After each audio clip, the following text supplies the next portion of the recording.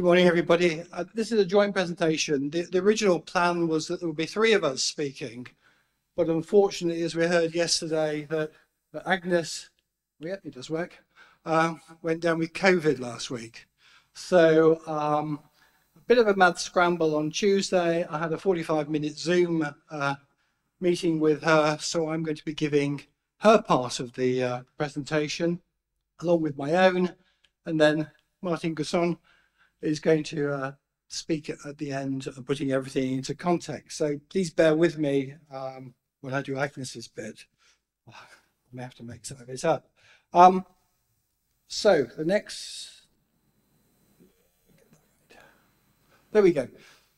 So the overview of the presentation is we're going to give you a little slide about where al-Hira through the keyhole, and I may explain why we're calling it keyhole later, where it fits into a larger project which would have been done by Agnes.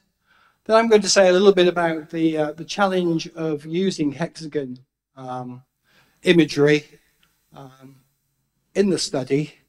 Agnes was then going to talk about how she went about georeferencing the images, and then finally at the end, Martin will talk about the contextualizing the images and what we've learned from it. So the first part, al-Hira through the keyhole. I don't know whether you know why keyhole. Well, it's at the bottom actually. There's a little another name for hexagon is KH, and the KH actually stands for keyhole, and that was the code name that was given to the camera system that was carried by the satellite. So this is a part of a larger study that's being funded by DFG, looking at late antique and early Islamic urbanistic transformation. The aim of this particular part of the project is to see how we can use hexagon satellite imagery to complement other sources. So, we've got Corona, GOI, Google Earth, UAV, and some magnetometry to look how over time the encroachment of modern settlements has occurred into the al-Hira area, and not yet, but ultimately to see if we can try and produce a DTM using the stereo imagery acquired by one of the hexagon missions. I'll move on here. In order to understand what we're doing, you've really got to understand what hexagon is. I'm sure everybody is aware of Corona and the huge impact that that has had on archaeological prospection. HEXAGON was the follow-on system to Corona, operational between 1970s, 1980s. Like Corona, carried a couple of stereo panoramic cameras, but the quality was certainly far much better than Corona. So here's an example from East Sussex, I think it is, in southern England. This is a chalk figure on the downlands, the Longman of Wilmington. So in 1973, Hexagon was giving this product compared with Google Earth satellite imagery from a year ago. So it's a good high quality product. The other thing is that, like Corona, there's a huge archive of photographs available. They were first declassified back in 2013, but then all that was available was coverage of the United States. However, from the late 2022 onwards, actually become available through the USGS Earth Explorer website. Hexagon, Hexagon was a big beast. It was named a big bird in the newspapers. They managed to find out, but it's about the size of the shuttle bus that we came on from the airport. It's big beast, big rocket to launch it. Film, probably, I think each camera had around about 25 kilometers of film to take pictures with. An awful lot of film. And periodically throughout the mission, through these little recovery buckets, film was returned to Earth for processing. So,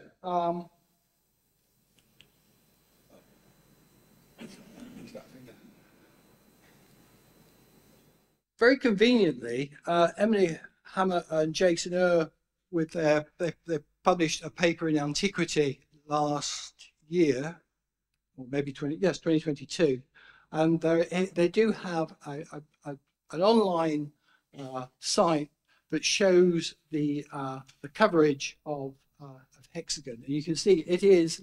Yeah, it's an American system, so not surprisingly, it was looking at Eastern Europe, the Soviet Union, Southeast Asia, but also the Middle East as well. And each of these little hexagons that they put are color coded for the number of images that are covered in those areas. If we zoom in, zoom back, al-Hira is this square. You can just about see it here in Iraq. If we zoom in, there's around about 1,000 images that are covered by that hexagon. So that's given a bit of a problem of deciding which one shall we go for. The other challenge is that this was a panoramic camera, so there's huge panoramic distortions. This is just an example. It's not hexagon, but it's showing the distortion of so this is a uniform grid of squares when they appear actually on a hexagon, on a panoramic camera. So huge distortion towards the edges as it's looking out. This beast is traveling at around about 20-odd thousand kilometers an hour overhead, 9 kilometers a second. So there's huge image motion that has to be compensated for, that results in this huge distortions. Not surprisingly, the ground, the kind of spatial resolution increases the further from below the satellite you get away. So that's one of the problems, is the huge distortion. The second one is that whereas Corona just did a single swath looking, I think it was 90 degrees, 45 degrees either side of where it was traveling, Hexagon went out to 120 degrees, but also it could actually be steered to look at different parts of the area. So this is just a simulation, really. So this is the full swath. So the satellite's coming down, it's looking, so you've probably got about 600 kilometers by about 20-30 kilometers in each strip. Oh, I hate this. The problem is my thumb's too big. Chop my thumb off. But it could also look to the left, it could look to the right, it could look to the center, really to conserve film throughout the mission, which lasted a couple of months or so. So it could do that. And the challenge is that we don't know. We can see what the footprint on the ground looks like from the Earth Explorer, but we'll never know really from just what we can see whereabouts relative to where the satellite was, the actual target area, because the further away we get, the more distortion. So the solution that I adopted was one to model the orbit of the satellite using the freeware version of a commercial package called STK. And I'd successfully used this with Corona. So I use freely available two-line elements. It's a technical term, which is the ephemeris of the satellite, historical ephemeris, which when you apply Kepler's laws to, you can work out in time and space where the satellite was. And then using a sensor, rectangular sensor, to represent the footprint. And there we go. So we can that's the yellow is what the Earth Explorer is saying. The footprint is the white is what the model footprint, and that is actually more realistic because it is bow-tie shaped, because contrary to popular belief, the Earth is not flat, it is actually curved. So we then looked at where on the position relative to the satellite the al-Hira site was. We could check whether it was cloud-free and then make an assessment of how the likely distortion. And it worked. The approach worked. We managed to do, out of the 12 missions, 9 of them could be modelled. For some reason, I couldn't get the ephemeris for mission 1217. The footprints agreed with what the USGS were saying, and you can see the difference in the distortion. So this is part of the more modern settlement, al-Najaf, which is very close to the line of flight of the satellite, and it's quite it's slightly distorted, but when you get further away, there's far more distortion. So from those, we chose 5 photographs, which were funded kindly by AARG, and this is showing where they are. You can see one of which was, I'll dispense with what the first one, this one here. For some reason, the image was overexposed, and of course you can't predict that from the modeling, but otherwise there were more or less expecting to have high to possibly slight reduced spatial resolution and distortion. We then came on to, so this is Agnes's point, part of the work, georeferencing. We had a problem because from the Ukraine work, excuse me, and from the AARG Ukraine working group, we knew that we needed to have at least 25, 30 control points on a smallish size segment of the image. And that would allow us to georeference to around about 10, 12 meters or so. The problem is that Ukraine was lovely, lots of fields, lots of roads. I could easily identify control points on there. Here we've got a problem. The area that we're interested in is here, and there's hardly any control points that we can use. So Agnes took points to the west, the south, the east. So I think it's a couple up there. This area is now inundated with water, so we couldn't use that. But she managed to georeference them. I don't think she's actually calculated how accurate it is. Let's see what we've got. So this is the pipeline. Downloaded image from scans of the image from the USGS for about 9 gigabytes per image, conveniently provided in around about 750 meg chunks, from which she extracted those areas that corresponded to the survey area. She did a histogram equalization just to bring out some of the detail, georeferenced using QGIS, and that resulted in the georeferenced images. And if we just move on to this, come on, wakey wakey. All right, it's gone to sleep now. Oh, it's there. All right, okay. So this is corona. Not much you can see. Corona from about 68 or so. There's something appearing here. So this is around hexagon. It's coming out more. another hexagon image from 73. You can see in relief. 74 was a particularly good mission, with quite a lot being seen. Then we've got this is a hexagon 82, so quite grainy, this one. GOI, yeah. A Foshan XXX. I googled this and got some very dodgy websites, so I shot away very quickly. We don't know the actual origin of this data set, I understand. And here's the magnetometry.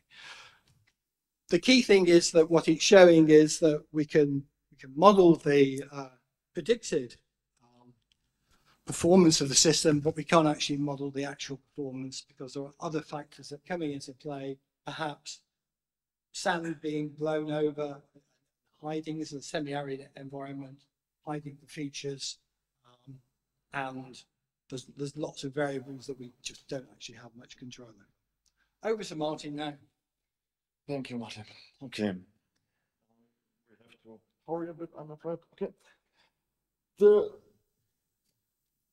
settlement of al-Hira is located near Najaf in present-day Iraq, about 160 kilometers south of Baghdad. For the history of early Islamic architecture and urban planning, the legendary Arab royal seat of the 5th and 6th century, which was further used until the 10th century, is of fundamental importance as a reference point. In contrast to the significance of the site, the location and the extent of the historic settlement was only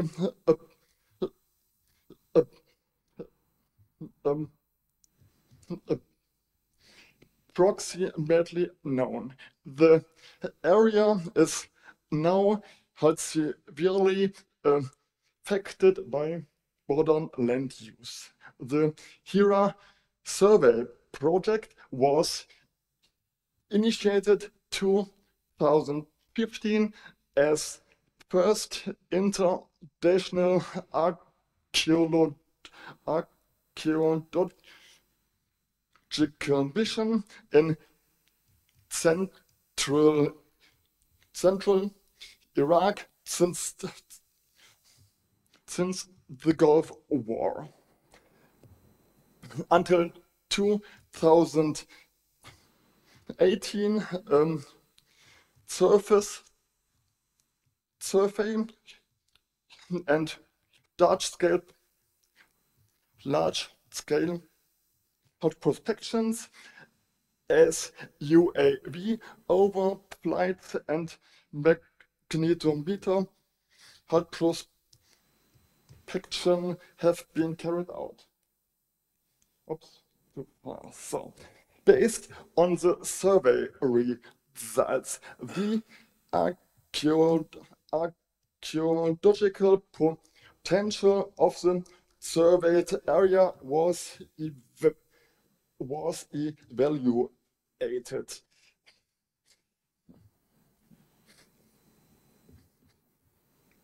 But especially in the central area, north and within the airport, dense settlement cluster were identified. It's there in the middle.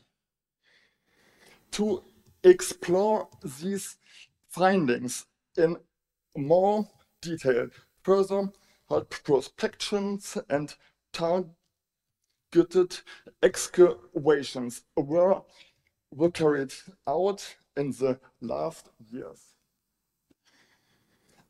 As the area of of his historic al-Hira is now largely overbuilt by modern settlement.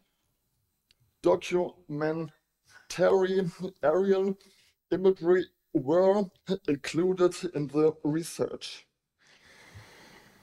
To be able to reconstruct earlier landscape conditions by analyzing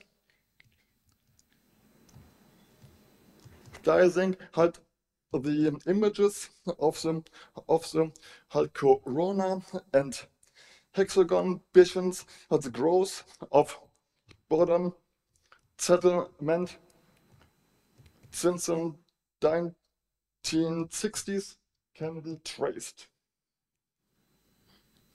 Due to the excellent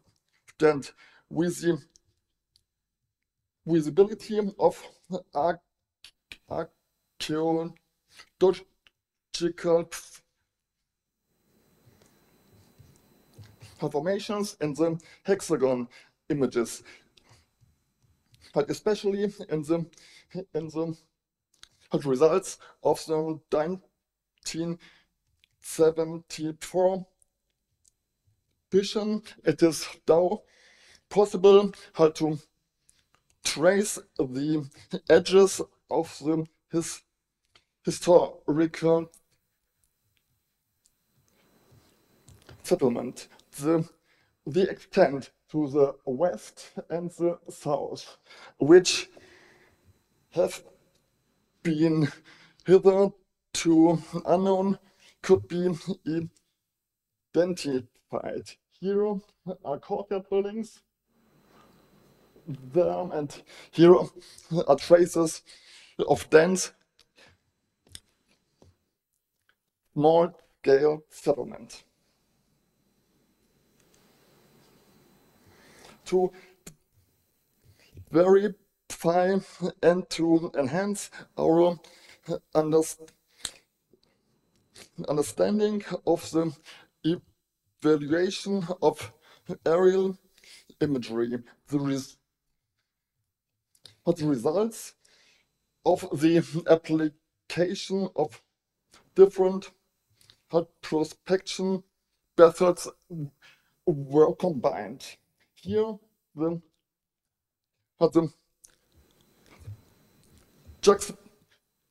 juxtaposition of hexagon imagery with magnetometer data shows three types of settlement forms to be seen also in other parts of the hexagon image. As already said before, it is an important issue to validate the archaeological relevance of the features we perceive in aerial imagery. Even the information in magnetometer data is sometimes or often not so easy to read.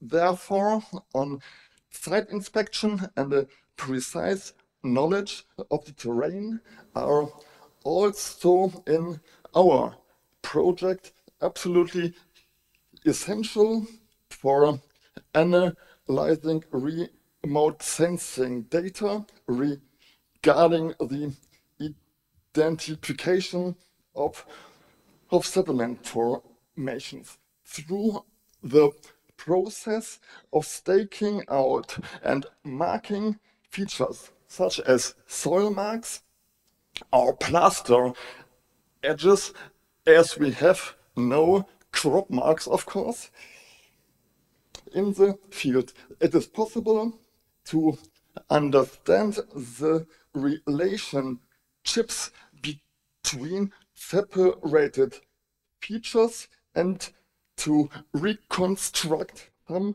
of the architectural properties of the site and its urban context, based on the knowledge of confirmed sites. Further, archaeological sites can be identified in other aerial imagery with greater certainty. So, I'm coming to the end. This is a work in progress and also only a part of a larger project with the analysis of historical sources, targeted excavations, the evaluation of small finds, and approaches to generate semi-automated